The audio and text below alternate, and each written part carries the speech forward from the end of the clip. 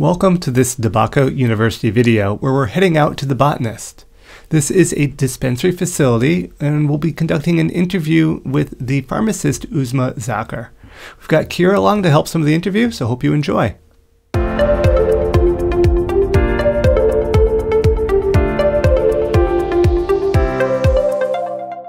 Hi, it's Kiera, and today we're at the Botanist so that we could interview the pharmacist Uzma Zakir.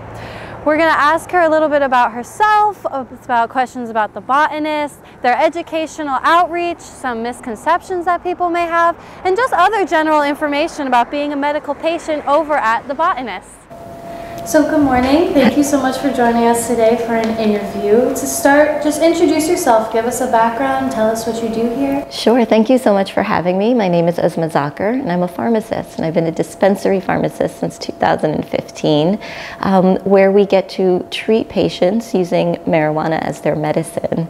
It's been a very, very rewarding experience, and it's amazing to be a part of something that's evolving and progressing so quickly.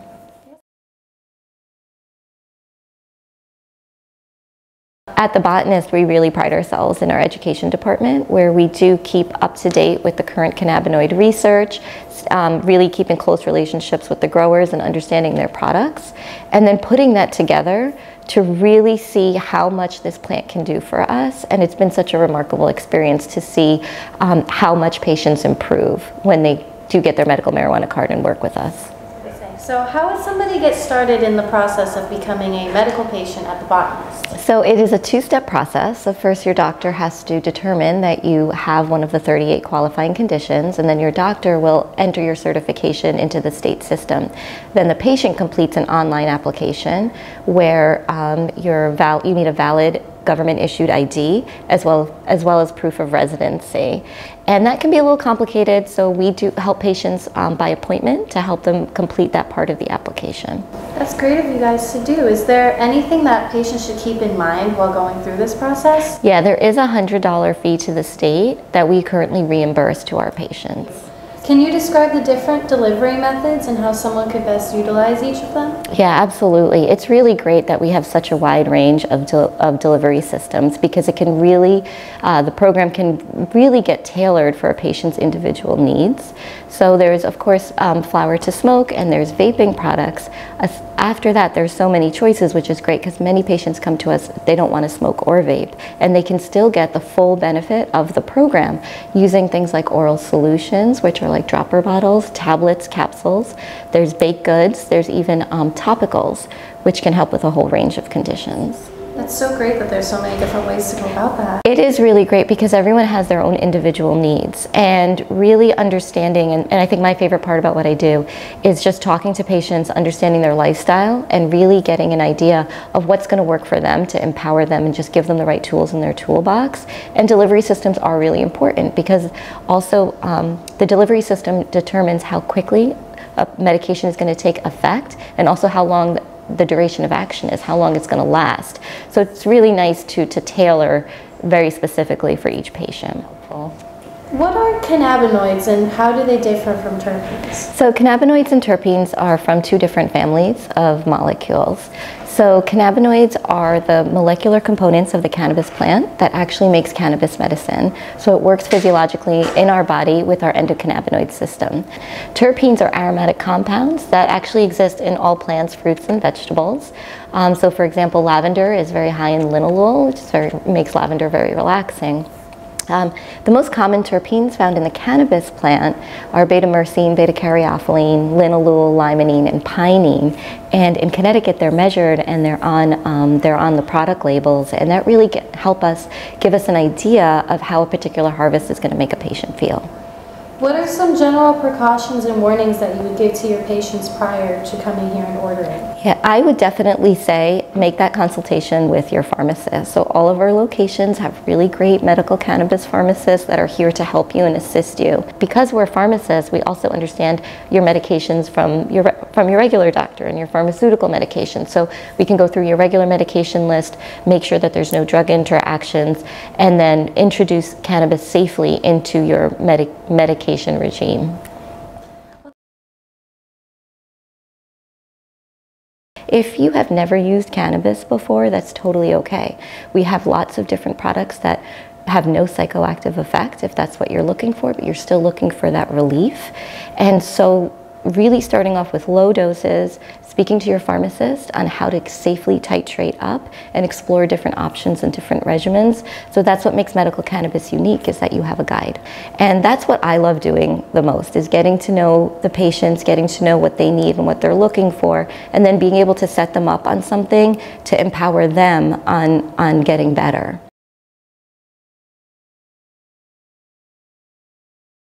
Hi everyone, it's Kiera. I'm here to talk about my story being a medical patient at the Botanist. So when I first qualified to get my med card, I thought it was pretty difficult to find really a home base for a dispensary, because a lot of places are pretty variable with their products, with their customer service, hours, but I find that the Botanist is very consistent, and that's what I really like about this place, is that there's always great customer service. I'm in and out pretty quickly. You know, it's quick but not hurried.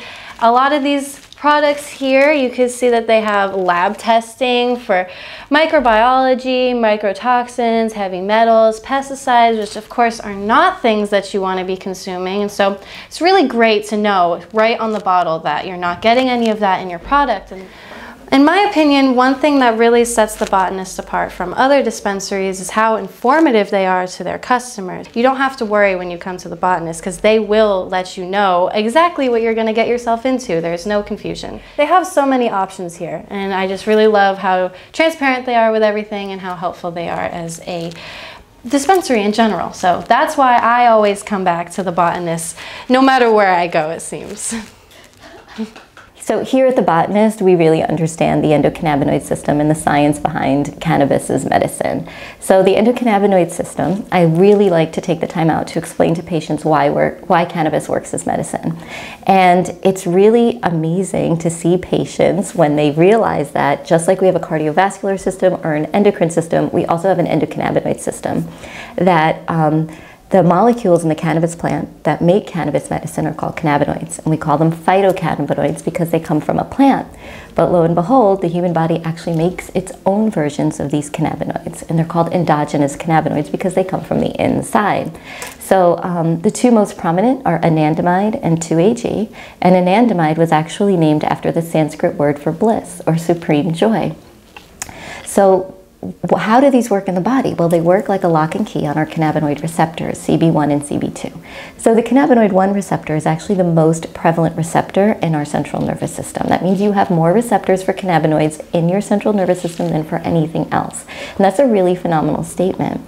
And the cannabinoid 2 receptors are mostly found on your immune system, your tissue cells, your organs, and even in your skin. So what are all of these compounds doing? We've got these receptors, and we even have enzymes that work on the endocannabinoid system, and we have our endogenous cannabinoids.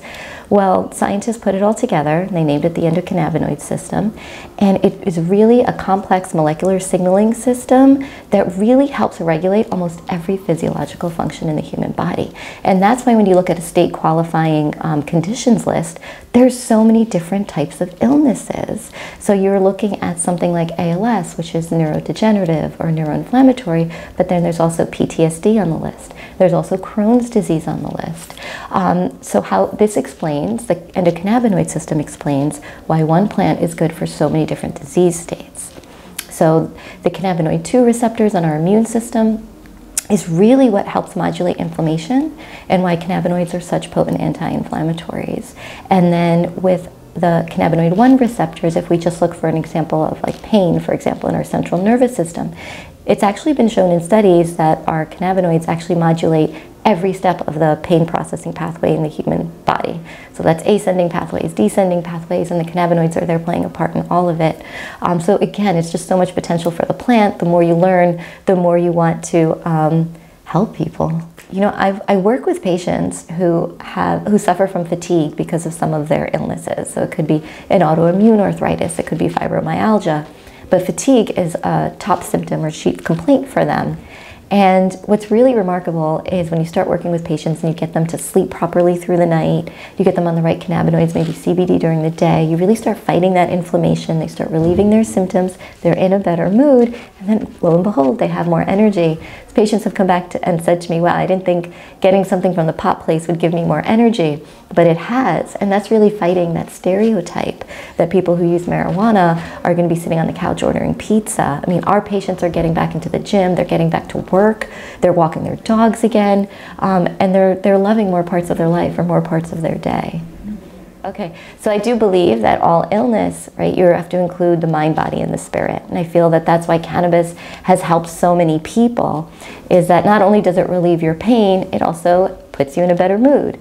And that is one of the reasons why in a lot of studies, cannabis is a more successful pain reliever than opioids. It's because of that mood component. Understanding that patients have gone through a lot in their health journey before they have even come through our door. And we really like to focus on being sympathetic and compassionate and completely non-judgmental. We have patients that have been using cannabis for years or decades, and we have many patients who've never used it before. We welcome everyone the same way. We have something for everybody, and we really like to tailor our services to everyone for their uniqueness as an individual. So when we look at our products, and one thing that's great about Connecticut is that we do have a lot of information on the label. So we have the cannabinoid potency, so how much THC or CBD, and as well as the terpenes. Now terpenes are really important because we like to put together the strain, the cannabinoid potency, as well as the terpene profile to really give a good kind of estimate on how that particular harvest is going to make a patient feel. So you may have a classic indica strain that's maybe very high in THC, and then we look at the terpene profile and it has maybe it's very high in pinene and limonene. Well, patients have come back and told us, well, that's really good for focus and energy. And so we'll say, okay, well, you know, perhaps that particular harvest is going to hit more like a hybrid and not just be an indica that's going to put you to sleep. So when patients call or come in and they're looking for a recommendation, my advice is tell me what delivery system you want to use and how you want to feel, and let us do the rest. So there's some common misconceptions that I'd like to clear up because I think it's intimidating, right? And patients might not want to get their card or come to the dispensary, and they're missing out on so much potential benefit. A really common thing that I hear is, I don't want to get high. I don't want to get high. And I say, you know what? That is no problem whatsoever. We can cover your symptoms from morning to night with cannabinoids that are not going to give you a psychoactive effect. And you never have to smoke or vape. Some patients do not feel comfortable with that, and that's completely okay because we have so many different types of delivery systems. So you never have to smoke or vape, and you can still get that full benefit from the program. One of the favorite things about my job is hosting the monthly Canna Convos. So we have monthly virtual sessions where patients can join, general population, and even providers from other states have joined. And we talk about insomnia and terpenes. We talk about chronic illness and PTSD. And I like to share the current cannabinoid research that's going on, how I implement it, and how our pharmacists, because we also do staff education as well. So we share our knowledge and how we can really use the current research in treating our patients every single day with the products in Connecticut. So that can look like targeted cannabinoid therapy. That can look like not using THC all the time or not using just CBD all the time. There's other minor cannabinoids, right? There's THCA, there's CBN that we have in the program. And really understanding how you can use different delivery systems, different cannabinoids at different times of day to get 24-hour relief of your symptoms. And it's really just having those right tools in your toolbox to really get back control of your life. And it becomes a beautiful cannabis community, and our patients have even given us feedback saying, my favorite part about these events is that I feel like I belong to a community, because really it's also about removing the stigma from using marijuana as medicine. We have patients that are even judged by their own family members for how they choose to medicate and treat their symptoms, and we wanted them to know that we're here for them, we understand, and we're all in on this together. And really getting, sharing the knowledge of why cannabis is medicine using scientific evidence is so empowering for us. And it really helps patients feel more comfortable and strong in their decision to use cannabis as their medicine. So the monthly events are definitely one of my favorite parts of the job. And so coming up, I'm going to be doing cannabis and pain management, which is a huge topic. And then for Valentine's Day in February, we're going to do PTSD and relationships. I'm looking forward to that as well. What we also do for our education department is spend time with certifiers, providers, and doctors. So really getting them to understand what we're doing here at the dispensary.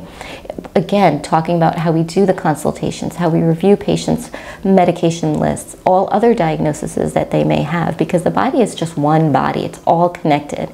And that's what's amazing about the endocannabinoid system. It helps regulate all of the physiological functions in the body.